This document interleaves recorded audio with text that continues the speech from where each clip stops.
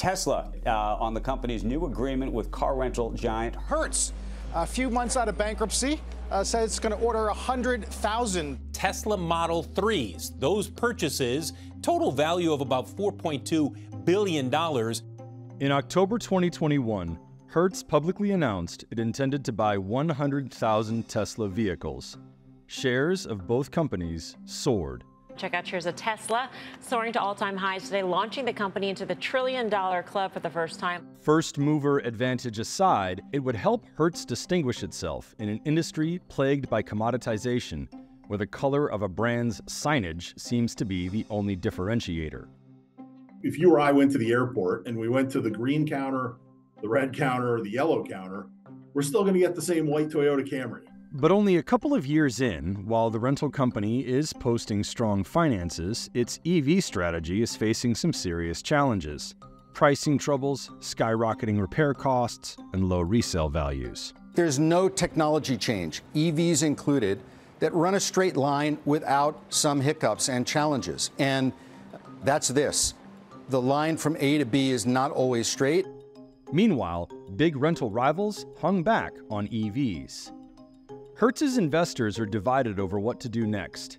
Either kill or at least pause the EV initiative, or try to find a way to make it work.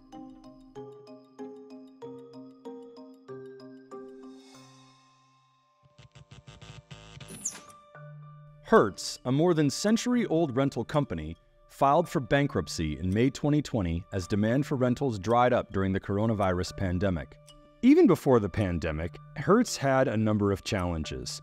Sales grew from about $7.6 billion in 2010 to a peak of about $11 billion in 2014, but fell to about $9.8 billion in 2019. Pre-bankruptcy, the stock had been highly volatile, climbed as high as $109.48 in 2014, and sank as low as $3.07 the day before Hertz filed.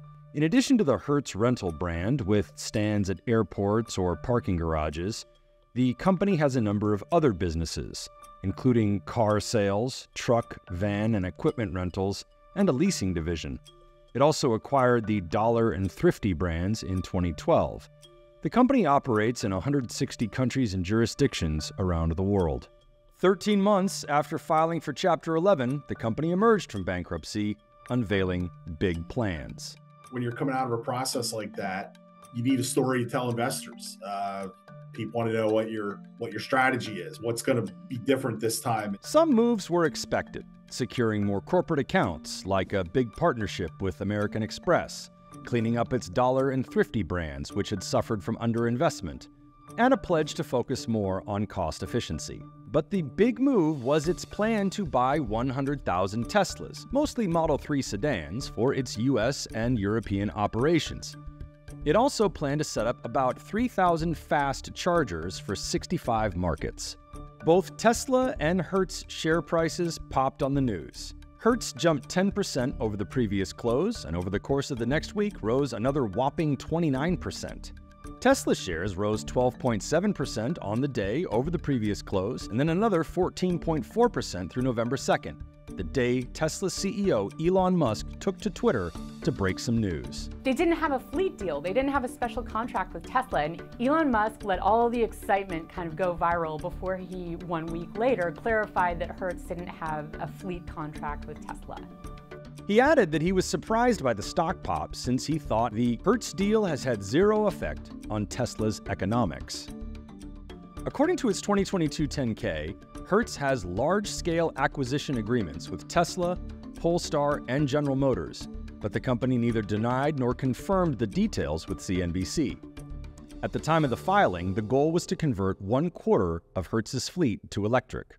Hertz doesn't break out the amount of money it spends on EVs, but we can make some assumptions. In 2022, the company ended the year with 428,700 vehicles in the Americas and 118,700 international. 9% of its fleet, or about 49,266 vehicles, were Teslas. This isn't perfect, but if you assume Hertz paid about $50,000 on average for each Tesla, as some analysts who follow the company think, that would be about $2.5 billion in Tesla vehicles alone. That doesn't include any other infrastructure or expenses Hertz had to undertake in 2022. Overall, globally, it spent $10.6 billion on new vehicles that year. This EV strategy really was the one that kind of took off, and Hertz became, I guess, kind of affiliated with that. That became kind of their calling card in the market, and something that a lot of folks kind of latched onto and said, hey, this seems like a really interesting story. I'm going to follow this.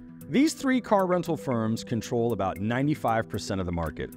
Hertz was the only one to make an EV push this big. Hertz's intention was to be a first mover. The industry has received some pressure to green its fleets, and the idea was that it would help its corporate customers too. Large organizations around the globe really are interested in choosing EVs for their employees. It really helps them to meet their own ESG goals, and we see a lot of corporate demand both here in North America as well as in Europe. Hertz also saw an opportunity to introduce EVs to ordinary consumers who might be curious but reluctant to commit to a purchase outright. In the leisure space, there is also a lot of organic demand, certainly for customers who are perhaps curious about whether or not an EV would fit with their lifestyle. And so choosing an electric vehicle, like a test drive, is something that we see.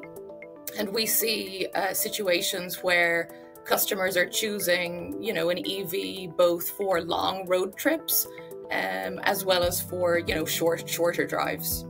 In 2016, Hertz struck a partnership with Uber to start renting out fuel-burning vehicles to rideshare drivers. Hertz considered the electrification of rideshare a fast-approaching requirement, not merely an option. New York City's Green Rides program requires 100% of rideshare trips to be either zero emissions or wheelchair accessible by 2030. Despite an investment of at least $2.5 billion, the expected demand from corporate and private customers has not materialized. Consumers generally, still have a little bit of anxiety, both about range and some of the, know-how when it comes to EVs. And to that end, that has really informed our strategy around building resource and really helping with that challenge. Demand that did arise tended to come from customers who were already Tesla or EV owners. What has worked, sort of, is the ride-sharing segment of the business. As of December 2022, 65 to 70% of the EVs in Hertz's fleet were utilized by rideshare drivers. They didn't want those things sitting around. They're very expensive cars. And so it made all the sense in the world to Hertz, right, to say, hey, we're going to extend our normal rideshare rental program, and we're going to throw Teslas into it and other EVs. I mean, I think from my perspective, Hertz and Uber has been a great partnership. I think that Uber really needs Hertz and Hertz really needs Uber. Harry Campbell is the founder and CEO of The Rideshare Guy, a website and podcast dedicated to Uber and Lyft drivers and other gig economy workers. There's really no better use case in my mind than an Uber driver who's going to put 1,500 miles a week on their car to not only rent a car, but to rent an electric vehicle. Renting to rideshare companies is cost-effective. There's a 1-week minimum, and costs of turning a vehicle are substantially cut.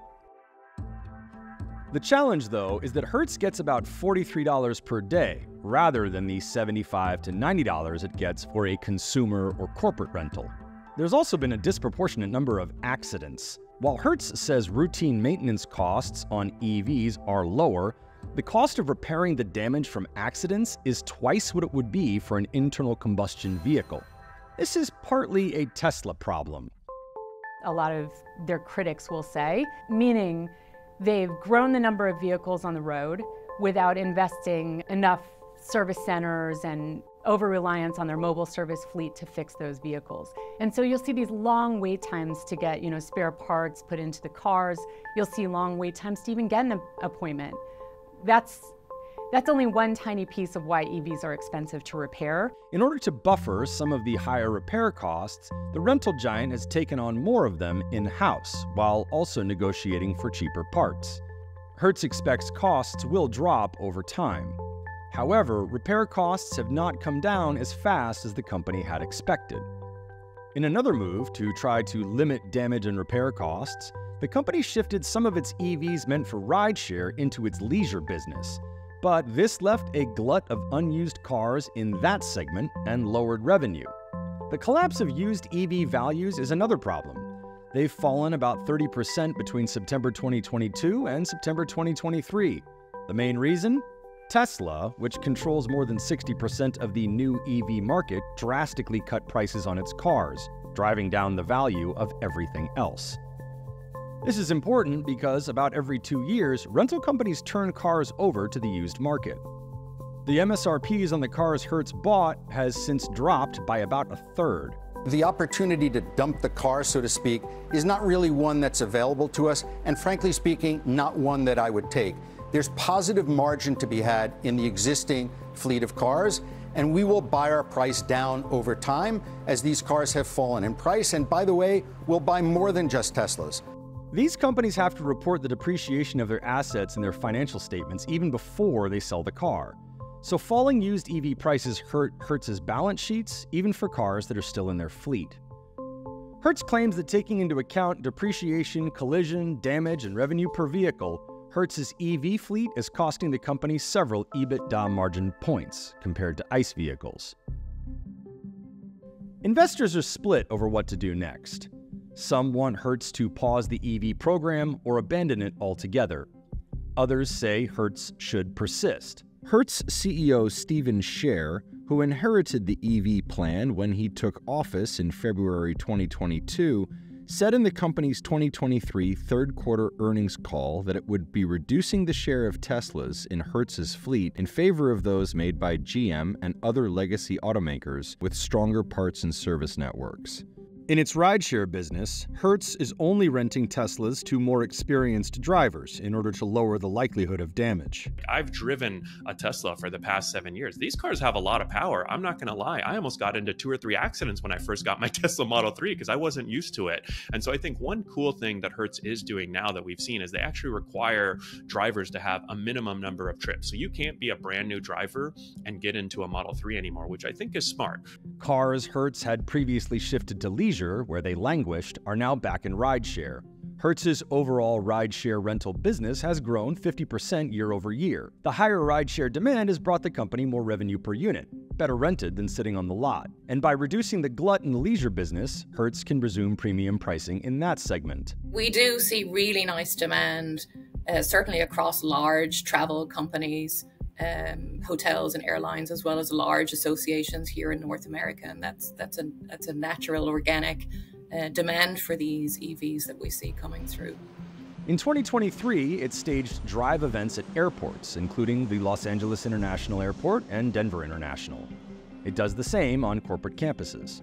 The company is also putting together instructional videos and other online content to inform customers about driving EVs.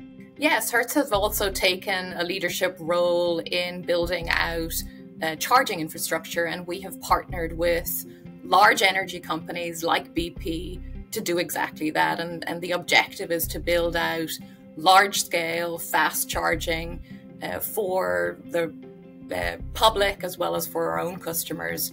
And we're going to see gigahubs appear at airports like Houston and LAX upcoming. Scher has also said that cheaper EV prices benefit the company going forward as it continues to acquire them. Overall, Hertz isn't exactly struggling. In the third quarter 2023, it pulled in $2.7 billion in revenue, a record. Gasoline vehicle rentals, which make up more than 85% of Hertz's fleet, are profitable. Overall demand was 16% higher than in the previous quarter. Operating costs are in line with expectations. As inflation starts to subside, some costs are coming down. $1 billion of EBITDA in 2023, and they're still solidly positive, and they still generate ample cash flow. They could potentially buy back stock. So it's not a case of, hey, the company is getting totally wiped out or anything by this. It's just it's obviously crimping profits. Hertz is not the only company doing well. The whole industry is thriving. The only difference is competitors don't have the pressure of such a large and struggling EV fleet. The hope is that its investments now will give it a leg up over competitors if and when EVs take off in car rental. There are reasons to think it will. It takes at least a year or two to turn over EVs in a fleet. Hertz thinks it might be able to hold on to the cars for 3 to 4 years. So Hertz's competitors are not going to be able to match Hertz's EV fleet overnight, nor will they immediately be able to match Hertz's investments in infrastructure.